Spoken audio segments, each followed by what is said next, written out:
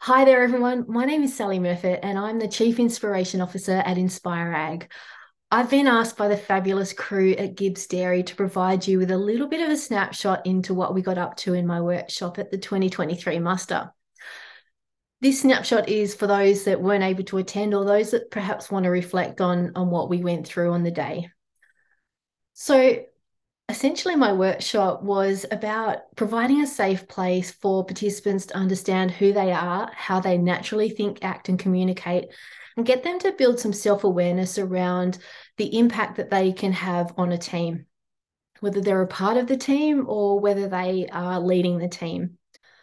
So, one of the first things we did was look at how things have changed over a period of time. So, the Industrial Revolution has really had a significant impact on our industry and changed the way that we farm. As we've moved through the industrial revolutions, we've gone from mechanization, mass production, automation, and now we're operating in this era of the Internet of Things where everything is interconnected with data. The way that we lead and manage our team hasn't really changed all that much over time. It's had some name changes, but it really hasn't, the methodology really hasn't changed. So the way that we lead our teams has been rather authoritative or very carrot and stick, or if I can say it in another way that I'm sure we'll all understand, if you don't like it, mate, there's the gate.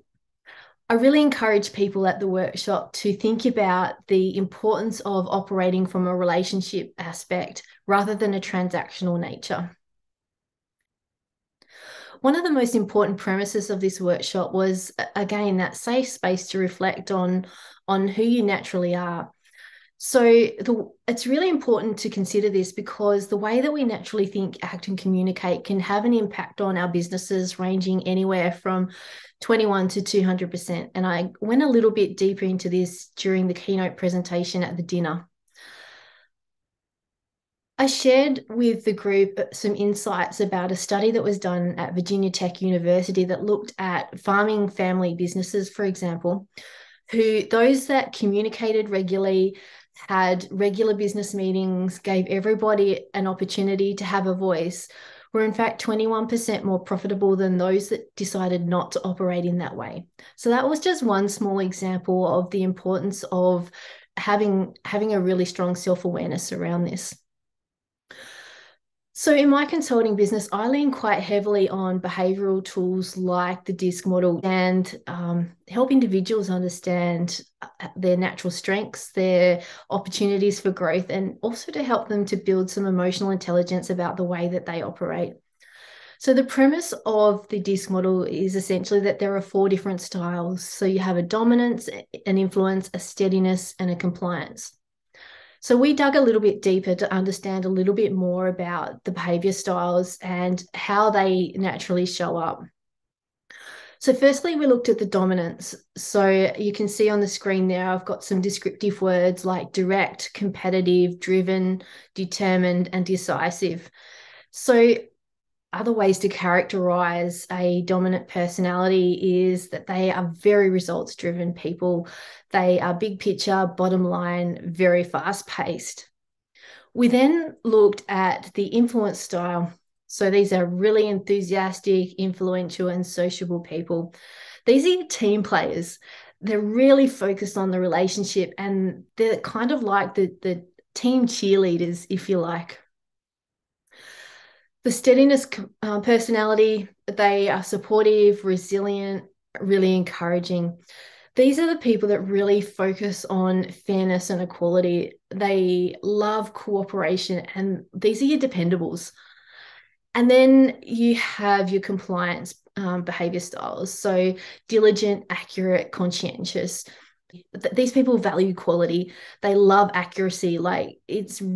Accuracy is just so important to them in the way that they operate. Very details orientated, and they value competency over many other things.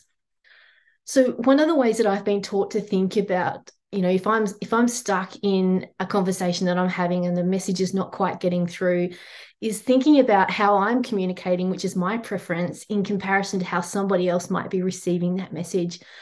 And so my mentors have got me to think about this in terms of a radar. So The first thing I do is look at, are they a reserved personality or are they an outgoing personality?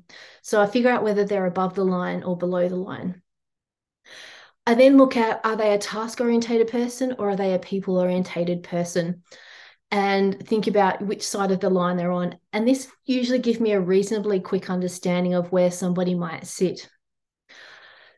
So after the quickest and dirtiest lesson ever in behavior styles, I then show 4 videos of celebrity chefs to see if they could pick up on what the predominant behavior style was of these individuals. And I have to say they did pretty well out of that. What we then did was we used an activity where we built a Lego structure to the team went about in undertaking this activity, but it was an activity to give people a safe space to observe other behavioral styles to see whether they could really adjust the way that they led.